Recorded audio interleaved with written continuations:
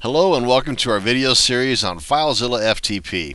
In this video, we will be showing you how to set up your connection.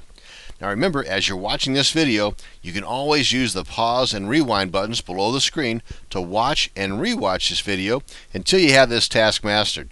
So now let's get right to it. And of course, the first thing you want to do is open up your Filezilla FTP software.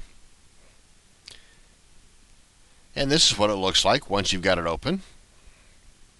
Now let's head on over to the File menu in the top left corner and click on File.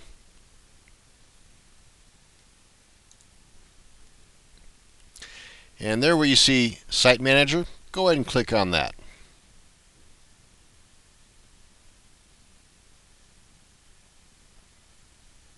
Now let's go ahead and create a new folder for our personal site. So scroll on down to where you see that New Folder button, click on that.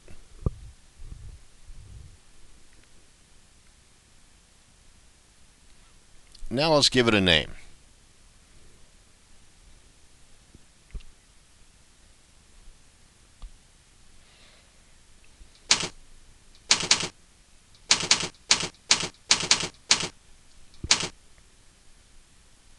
Now let's create a site to store into this new folder. We do that by going down here and clicking on the New Site button.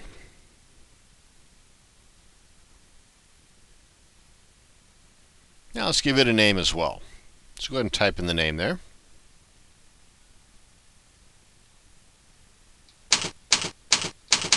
Next, we're going to have to enter the host. And this is part of the information that would have been given to you by your web hosting company.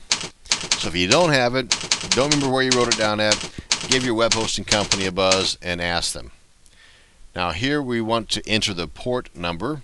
And usually this is going to be the number 21 unless your web hosting company tells you otherwise. Now let's hit this drop down arrow under server type. Let's go ahead and select FTP because that's typically the one that will be needed, again unless your web hosting company tells you otherwise. And now under logon type, for most of the servers this should be normal. So if yours is already selected as anonymous, let's go ahead and check normal. Now let's enter the username.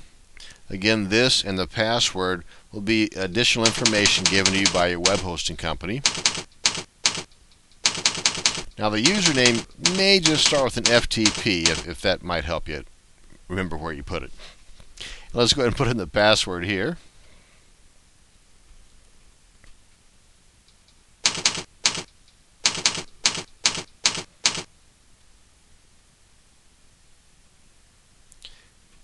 And check this box if you do not want Filezilla to remember your password.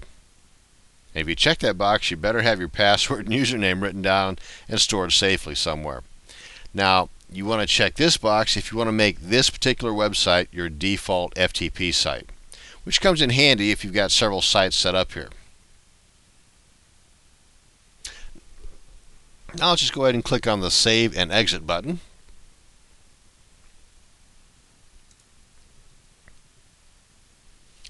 And after you do that, let's go ahead and give it a shot and test everything. We do that by heading back over to the File menu over on the top left corner. Click on File.